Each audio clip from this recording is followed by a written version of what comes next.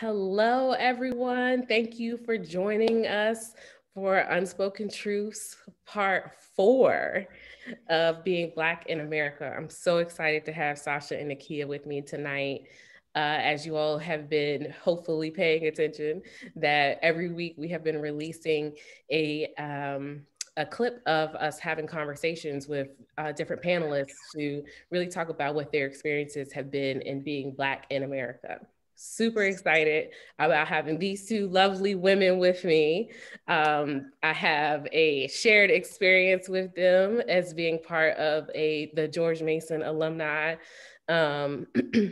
just community, and you all being recipients of the scholarship while I was still at the university from a president chapter perspective and from just a nomination perspective. So super excited to hear this conversation tonight. I am offering, tonight, day, whatever time you guys are listening to it. And so I'm just would like for both of you to just share a little bit about yourself with our audience. Okay, I'll go first. My name is Sasha Pierre-Louis, and I'm a recent graduate with my master's degree from Virginia Commonwealth University. I really focus on job searching and how Black women navigate the workplace. So I'm really interested in online communities and how we use that as an alternative space to find jobs because of traditional networking spaces where you may be in like a really corporate jobs, you may sometimes as a Black woman feel left out of that. So using other to sort of build those networks and communities to learn about opportunities. So I'm really happy to be here and share my experiences. Awesome, thank you. Hi, everyone. My name is Nakia Ridgeway. I am also a recent graduate from George Mason University. I graduated in 2017. Took about 3 years off, and then I started law school at West Virginia University College of Law, where I am currently a 1L. All right, congratulations and welcome. I feel like I sound like Carolina Kitchen, but anyway, so, but I'm so excited. So as you think about your experiences as Black women in 2021, right? We're only in February, but 2020 was a hell of a year. And so when we think about 2020 and your experiences up to this point, what are some things that you would like to share with our audience?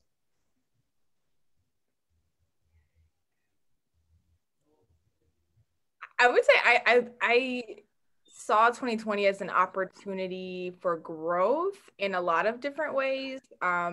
Because of the pandemic, we were all forced to be inside. And so that really forced me to, one, slow down, and two, to really be intentional about the things that I'm doing personally, professionally. And so I think it was a blessing in disguise in a sense, but at the same time, I think in conjunction with being, with having the pandemic, it forced people to really wrestle with things that are happening in the country, dealing with Black people that maybe they didn't have the opportunity to think about, or not even that, but they, weren't really forced to really consider. And so I think it was a year or two for people to take a step back and actually see what's going on, and what has been going on for centuries in this country, but because how this country's set up, is never really brought to the forefront. So I think I think 2020,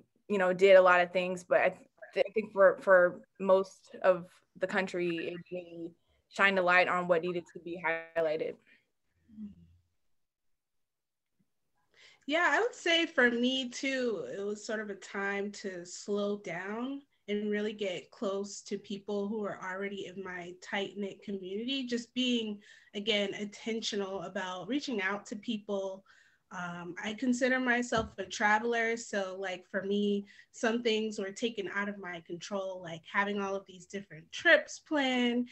And it just made me reflect on like, sometimes you don't have control over what's going to happen. So you can really plan as much as you would like to, or you do as a person, but sometimes things are not going to work, and just being flexible and open to change, I think, is something that I really got to like focus on this year, as someone who likes to explore, really taking a step back and just spending more time with my family, exploring like my neighborhood, picking up different activities like jogging, and just really trying to be, I guess, more centered is what I really took from this past year, with so much going on around the world, and in the United States.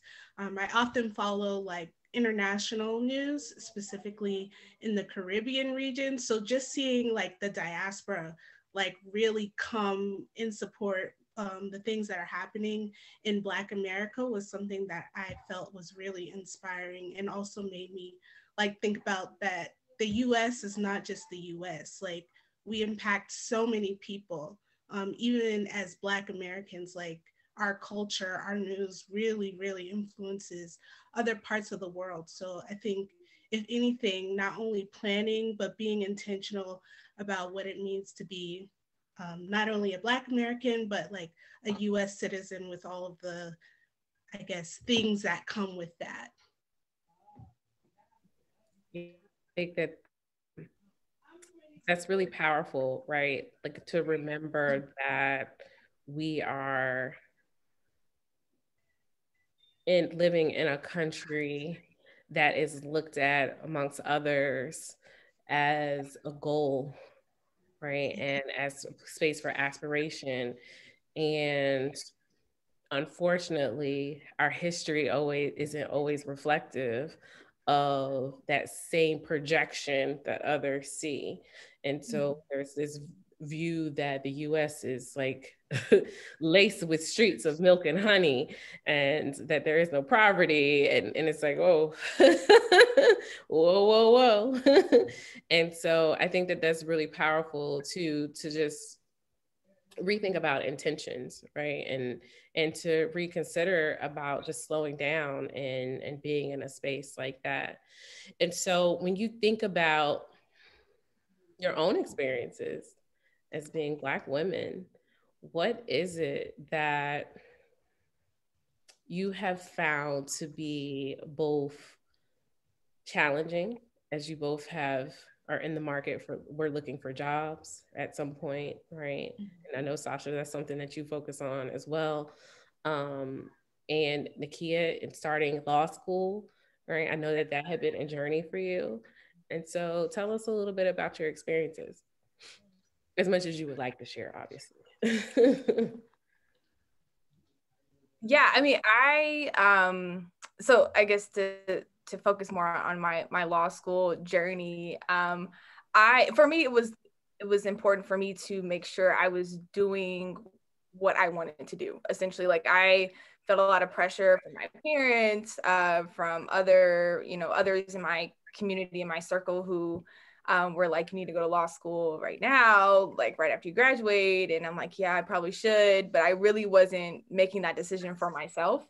And so getting to that point to where I felt comfortable making that decision was a little shaky, in that some money was spent in the meantime for LSAT classes, for the actual LSAT. I took multiple tests, took multiple classes, trying to figure out at what point, I was ready to go to law school. So I think for me, I had to be honest with myself, and have to just be honest with the people that I love, that I know this is what you want for me, but I don't necessarily want this for myself, not at this moment in time. And so I think that taught me a lot about myself, and having to sometimes, draw the line and say, this is something I'm doing for myself. My parents aren't going to law school. My friends aren't going to law school. I'm the one who's going to be going through that. And so wanting to, make sure that it was intentional, and make sure that the investment was worth it at the time that I decided to start. And then Chantée, to touch on your point about the international aspect about the US, So when I was in University of Oxford, I studied abroad there, and I was there in 2016, the fall of 2016, and there during the election. And one, I mean, it was just an amazing experience to be out of the country, but it's particularly with the election cycle. And I remember the day after the president was elected in 2016, I was walking down the street, and one of my classmates who's from a different country, she saw me and she said, "Nakia, are you okay?" I'm like, "Yeah, I'm fine. What's going on?" She's like, "I heard the news." I was like, what news are we talking about? And she's like, "No, I heard what happened in the US. Like, I heard he got elected." I was like, "Yeah, I know." And she's like, "Are you okay?" I was like, "Yeah, I'm fine." I'm fine. But she's like, I'm just worried because I know like what that means. And it took me a minute to really understand like the gravity of that moment. But being in a different country, still a US citizen, but interacting with somebody from a different country, seeing all of this happen in the US, it just kind of, it made sense to me that it was bigger than just the US. Like this impacted everybody, because like you said, the US is seen as the model country and with the model, government and model leadership. But when that happened in 2016, people were like, "Whoa, this is something not right here."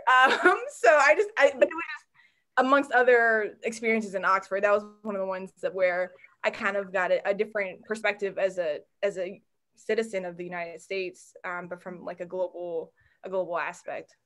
Yeah, that's really interesting. Sasha, I see you about to jump in. Go ahead. Yeah, can you just restate the question again? I just want to make sure. Or what's the topic? I want to make sure I'm on the right track. I believe in rolling with the flow. So if there's something that is on your spirit and on your heart, go with that. Okay. Yeah. So I really like the point that Nakia made about boundaries. And I think for Black women, that's sometimes something that we, I guess, try to, for like a better word, be the mule for everybody, or we're seen as like, oh, give her the problem, she'll help you, superwoman strength. And I think that can really wear down on you, because then it's like, are you making decisions for yourself? Are you being happy for yourself? Or are you trying to please other people in the opportunity? And I just feel like, at least for Black women, some of us may, I guess, realize that too late, like later in life. And I think for me, I just want Black women to always think of themselves first, even if it may hurt people they love in the short term, because your community, if they're really for you, they'll understand, and they'll understand, and they'll eventually come around, especially if you have that open communication with them. I really believe in Black women having their own personal growth, our own journey that's ours and not really anyone else's. And I think at least that came to me maybe like a few years ago, but I really think, this is kind of nerdy, but I really think the books that I read for like opening me up to like, what does it mean to be Black and what does it mean to be a woman? There's so many ways. And so just seeing, like, I guess through characters, like how they go about dealing with their friendships and families, it has like opened my eyes to like, making decisions for myself. Even with my mom, like she's very influential in my life. She's like, your life is your own. Do things because you want to do them, not because like you want to please me, or like you want to make other family members happy. Like, you're all that matters. Like, once we're gone, I can't live your life for you. So I always think about that whenever I'm making a decision, just always doing things that make me happy. And I really liked what Nakia said about, if I want going to school, and then just making sure that's something that I really want to do, or you really want to do. I would even say, like, I kind of see that now. Like, I've wanted to go to a doctoral program, but I needed this break, or I need this break. So just settling, and then when I'm ready, to go back and apply, that's when I'll be able to do that. So I really appreciate that point that you made. Yeah, I think, well, first of all, thank you both for sharing that, because, and that's one of the things I love about your generation. And I think theoretically we're in the same bucket, but I'm on a different spectrum than you guys are. So, whatever. But I love this piece of the generation, right? And that's because you all have this sense of, I am who I am. And you might not love it or like it all the time, but this is me, right? And you all infuse it into the culture, and you all carry it with such a confidence that I just love, because there are so many Black women who carry this weight of superwoman and all the pieces that come along with that baggage of carrying other people's stuff and our own. And the pressures of wanting to go to law school, wanting to go do your doctorate program, wanting to create platforms for people, and right, and so I think I'm appreciative of it, and I hope that there are other Black women and women who are listening to this at some point, and that hear that we have choice, right? And in that choice, we have the option to really sit down and to be ourselves. But we got to do some digging and understand, what is it that we want, right? Because I heard Nakia say I was doing all these things, but I didn't want to do it just yet. I didn't want to go to law school just yet. If you were on the outside looking in, you didn't know that, because Nakia was putting in some work. It was internal. It was internal struggle. And so I appreciate both of you sharing that experience. I think also too, in addition to that, you have to be okay with not doing what other people want you to do, or being okay with maybe upsetting some people. Because that was the biggest thing for me. My mom and my dad are, similar to Sasha, two of my biggest supporters and have big influences over my life. And I value their opinions and their advice. And I'm like, okay, well, they're telling me this, maybe I should. And then I'm just like, I don't really know, but maybe I should, because they said it, because they're my parents. But I just had to be comfortable with, they're just not gonna like this. And that's how it's gonna have to be, because I just am not, it doesn't sit right with me to start right now. But I think Sasha mentioned it earlier, if they are true supporters and really love you, then they'll be okay with that. They'll support you either way, which is, what they did. So yeah, you gotta be willing to take the road less traveled and the road less, I guess, supported. Mm-hmm. Yeah.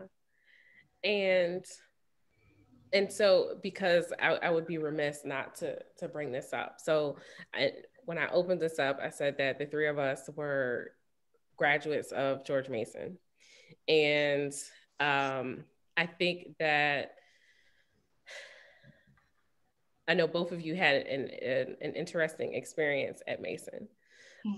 Sasha, I know you led a way in your senior year for some radical change at Mason, and really bringing up some things that I think aren't just a university perspective, but a global perspective and a national perspective about how we have to use our voices, right?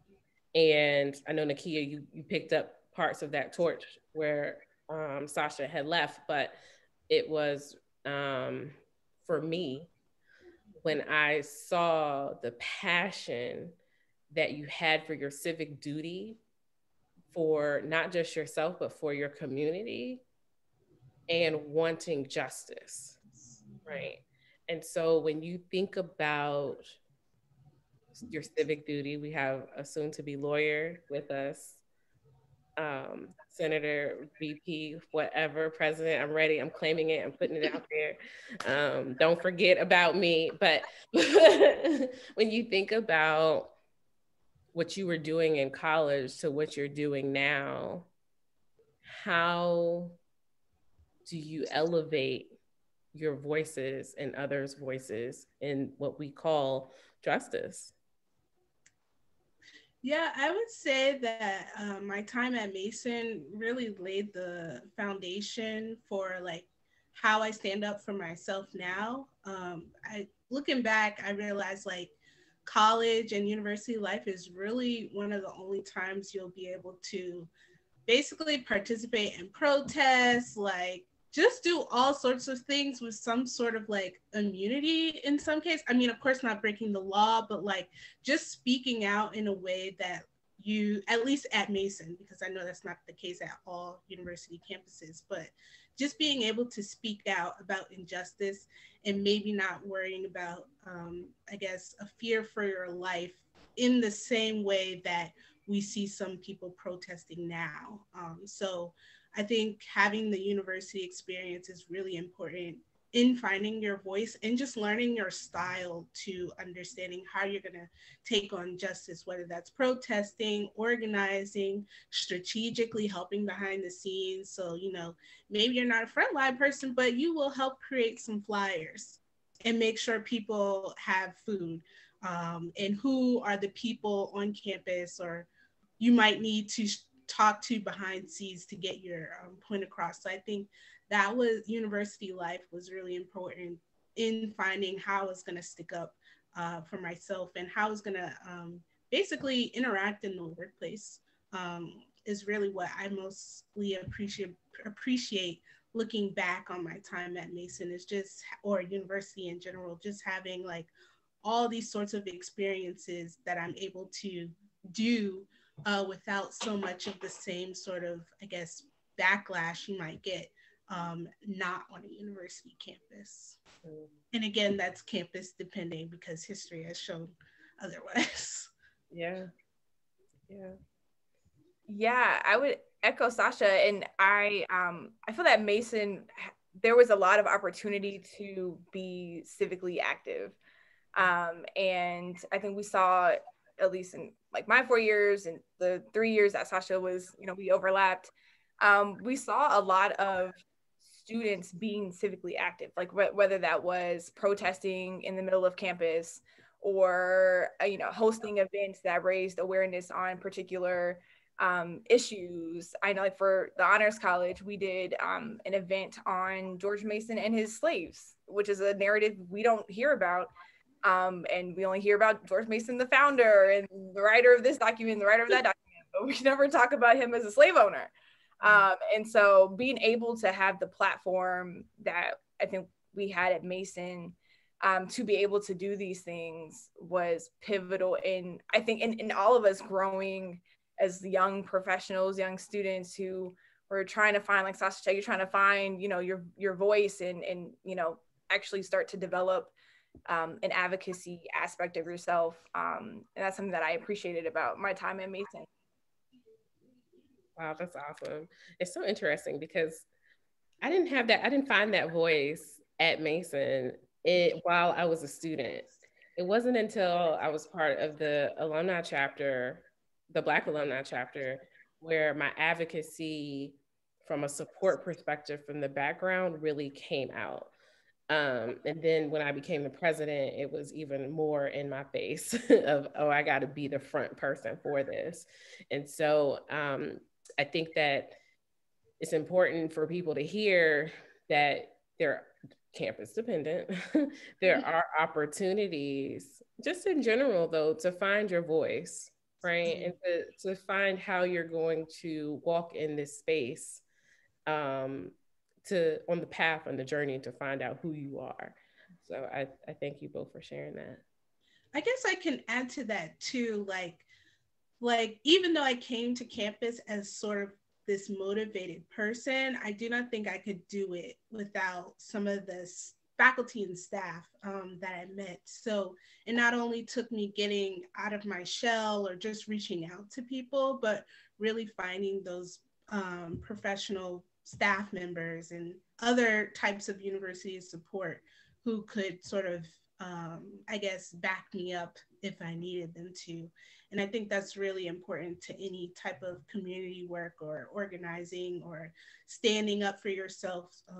You really have to have like a solid support team, even if in the future you may, sort of like what we were talking about earlier, let them down in some sense because they didn't see you going down a certain path. But just having a strong support group that I know I could talk about things with really helped me, I guess, be a part of those different things that were happening on campus. Yeah. And that is leading me to this space because I know that it's a conversation across predominantly white universities in general, is the representation and what students see from a professor perspective, from a dean perspective, from just a faculty and staff perspective. And I'm wondering how, if any, impacts the lack of representation had on you and your experience at the university.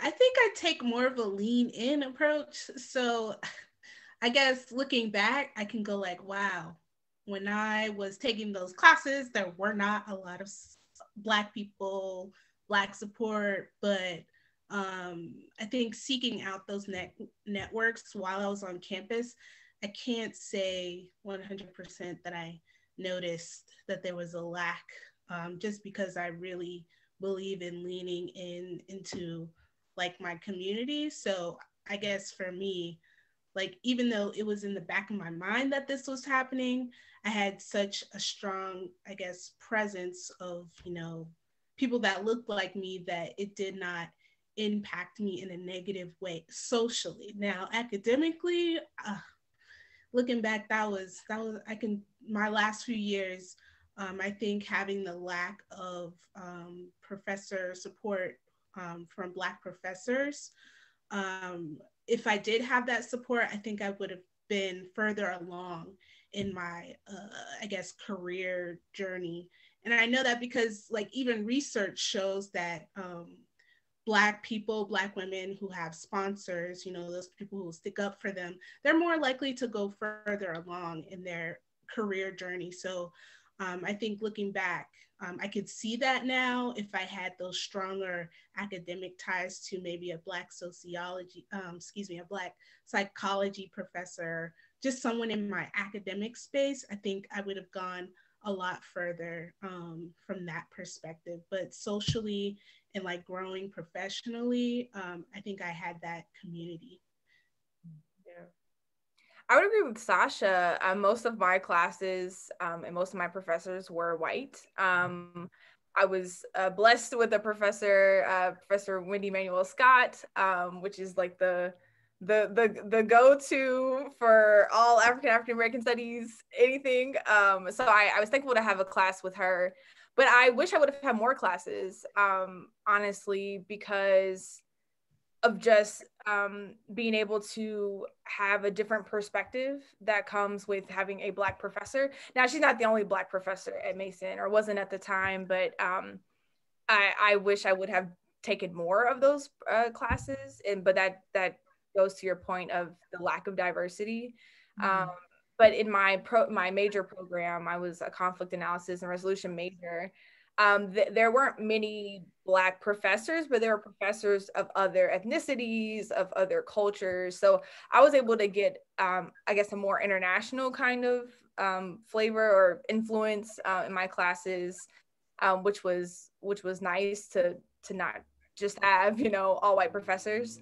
But similar to Sasha, I found my community outside of the classroom. So I went to class, I had my, had classes, did work, and then I'd go to my friends, who were majority Black. I was a part of BSA. I was a part of a sorority, so all of my social interactions, most of them were with Black students, Black staff, offices that help support those organizations. So I kind of found that niche there. But like I said, I think I still was able to benefit from some of of diversity within the faculty, but would have liked to have seen more, particularly like Black professors. Mm. Yeah, and it's interesting. I'm listening to you all talk about your experiences, and I literally had to think back. And outside of African American studies, I did not have a Black or brown professor, whether it be adjunct or tenured. Wow. And I was a comm major. So when I think back to that, and Sasha, you made a really good point around having advocacy, women having advocacy and what it does for us. And I remember my senior year in one of my comms classes, one of my professors, his name is escaping me, but I will have to go back and look at this paper to find out his name, but he wrote on it, you should consider going to grad school. I had never even thought about going to grad school. It was not on my list of things to do. I just wanted to graduate. I wanted to graduate in my 4 years. But that seed that he planted with me had me thinking, well, what would I do for grad school? Like, what would that look like? And I think that it's one of the reasons why I stayed so in touch with the Mason community when I left, was because I didn't get that till my senior year. I recognized the power that it had. And I wish that I had gotten that type of seed being planted and encouragement earlier. And like you all, sometimes I forgot I was at a predominantly white university because the 4% of us were like always around. And so that experience is one that I would never want to take back, because I had such a good time and I learned so much about not just myself, but about human dynamics and about how we interact and interplay. I do wish that there was more advocacy for the Black and the brown students on campus, though, which is why obviously I have participated in the activities and the things that I have on campus, even after I graduated.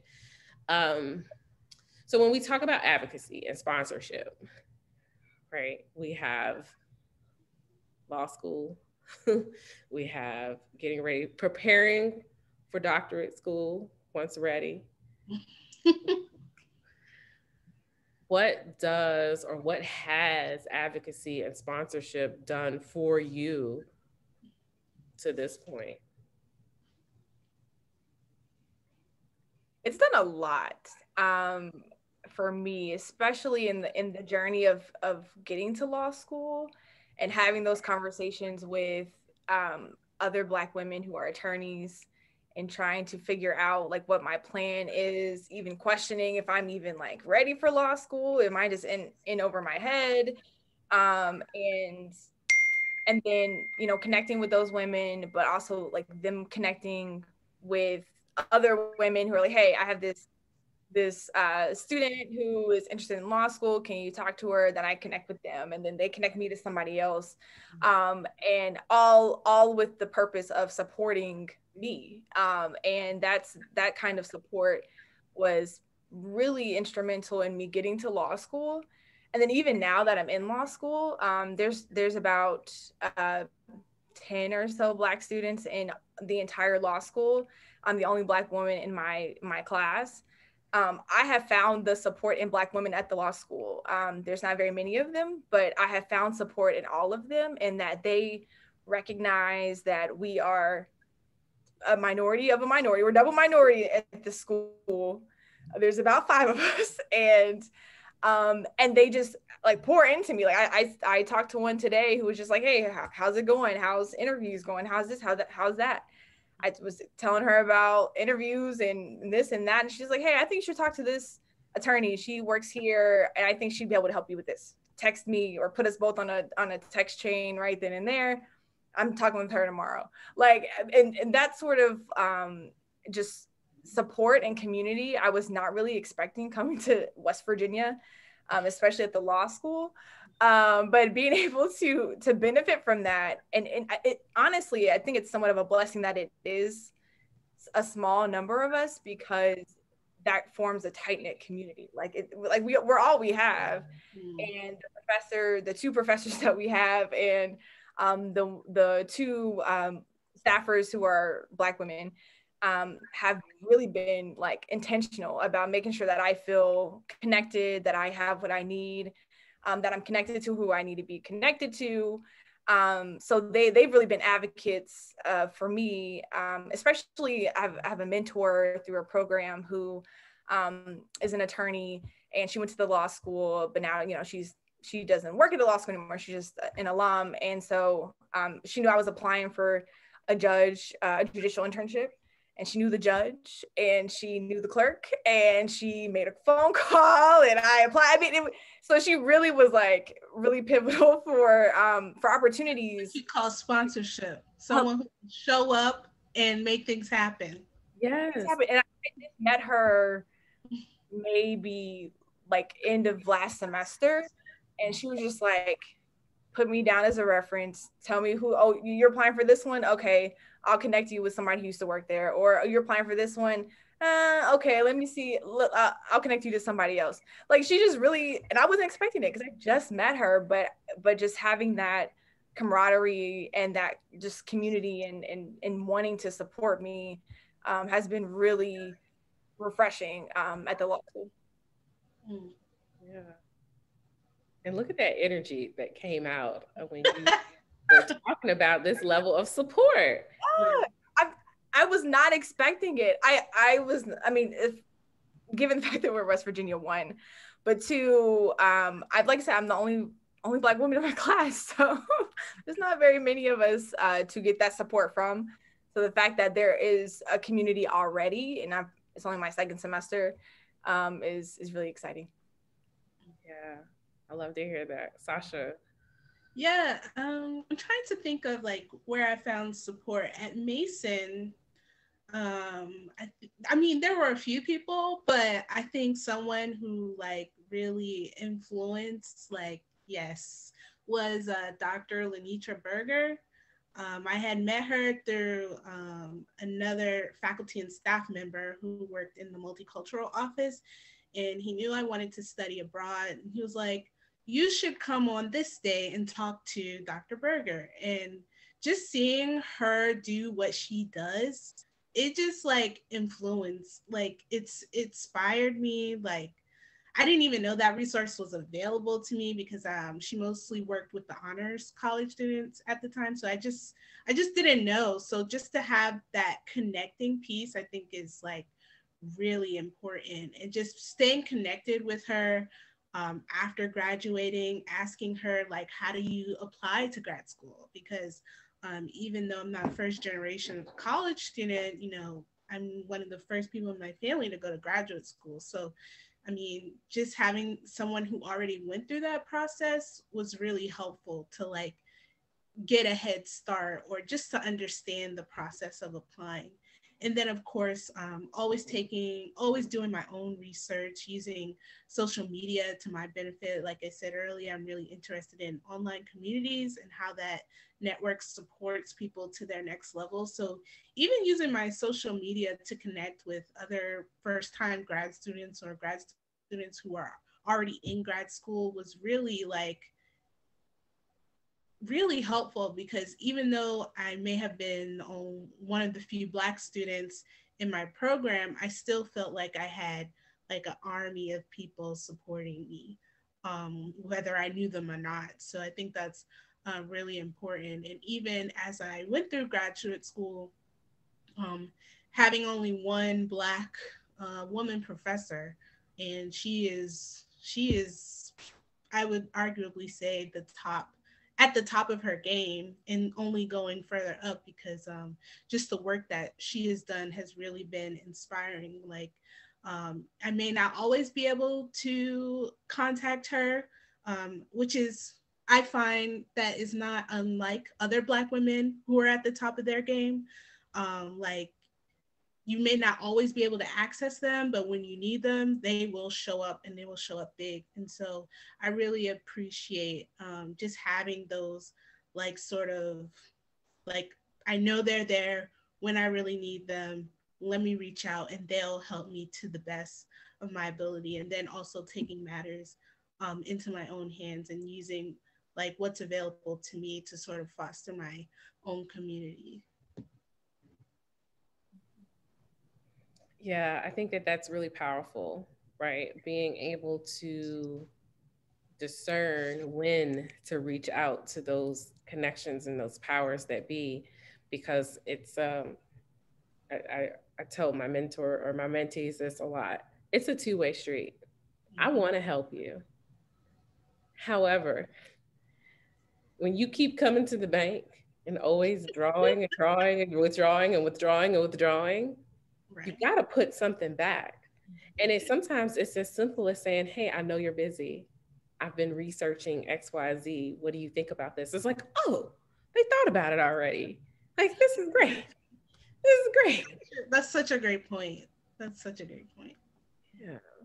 Because the joy of someone coming to you, whether how busy you are, for me, it's like, okay, damn, I know this. Right? I do. I know this. I've been doing this for a while. I know this. But the joy of what happens on the other end to watch, right? And so my acts of you all will always be, don't forget that someone helped you and that you as a responsibility have that same responsibility to help someone else. Right? Because that community can't stop just because you have gotten to wherever you were trying to go in that moment.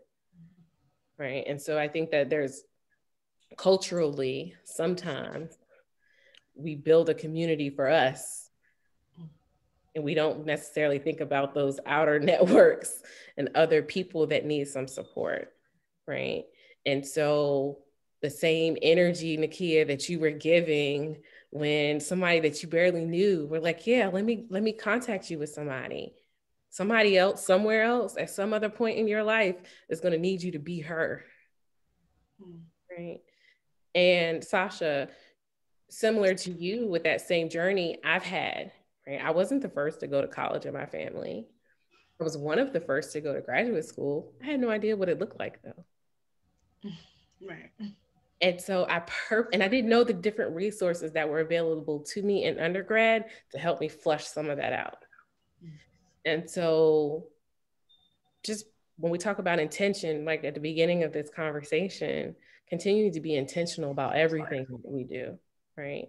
And making sure that as women and Black women, we are taking care of each other from a perspective of what do you want and need from me in order to be able to support you, right? So as we wind down for the evening, what would you all like to leave our audience with? Yeah, I think sort of to some of those points that I was making in the beginning is really try to live for yourself first, because I feel like the best way we can be great mentors is to make sure that we're all not all together, but we have our stuff and we're happy, so that we're able to, make sure the next generation is able to be as successful or even more successful than we are. I'm not saying like be rude or, not respond to people, but having that open communication, being like, hey, I really can't help you right now, but here's someone who can. And then when you feel that you are able to help people, then you're able to help. So I think for Black women, especially, just putting yourself first and not taking on everyone else's needs before your own. Yeah, I would agree with Sasha in doing life for you, but also do not self-sabotage in the sense that I know for myself, I tend to overthink a lot of things, and especially when it comes to like applying for things, I'm like, yeah, I'm probably not going to get that. So I don't apply for it, or I don't put my hat into the ring because I think I'm not qualified for it. Are you talking to me, Nakia?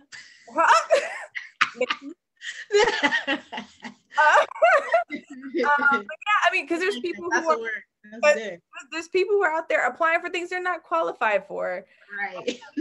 But you don't know until you try, right? Like you don't take your head out the ring before it even begins, because you're definitely not going to get it then. And I've learned through experience. I was like, I'm probably not going to get this. I'm going to apply, see what happens, and God bless that it happened. So I mean, it doesn't hurt, I don't think, in my opinion, to do those things, and you just never know until you actually take that leap of faith and do it. Come on through, leap of faith. Come on through. Come on through believing in self. Come on through. And that's so real. And women tend to not apply for a job if they don't think that they have 100% of the qualifications in the job description, where men will apply if they have less than 50%. Yeah. They're not qualified, but guess what? They apply. And so, and 9 times out of 10, the women that are looking at that skill set have more than enough of the qualifications to even get their resume onto the right desk. And so for women, and not just Black women, but for women, it is a belief in our self-worth and being able to show up, not just the way that we think internally, but externally, so that we have that confidence as we're applying for those jobs, right? So I'm just so thankful for you all. And this word, this is so good for me this evening, day, whatever time somebody's watching it. So I appreciate you all. I appreciate our audience for listening and hanging in there with me. I hope that you all are getting all of this great information that has been coming your way. And if you're looking for anything, you can always find me on my YouTube channel, on my podcast, on Instagram, Facebook, LinkedIn. You know how to find me. So mybestshift.com, that's us. So thank you. And always love you, and have a great day.